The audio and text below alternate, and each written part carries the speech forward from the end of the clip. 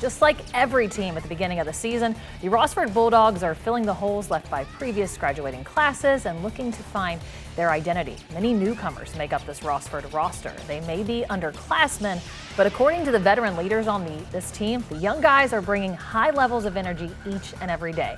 The Bulldogs will learn a lot about this new unit come Saturday when they play Archbold in their first scrimmage. I think the challenge, and I know I've said it before, is football is a harder sport to eval because in the summer we're the only sport that isn't in full gear.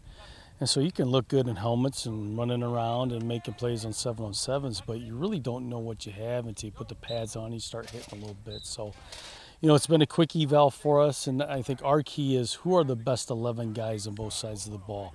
And we want to get those guys on the field regardless of position. So Saturday will be, a big test. Archbold's always good, and so we'll look at the film and really evaluate hard and then get our guys in the right spots for next week and get it going. As of my recent year, I was more of a quiet freshman, but these guys got a lot more energy and they're kind of excited to play, which is always a good thing to see. Bring up better kids once I'm gone, so we still have a good culture to bring through.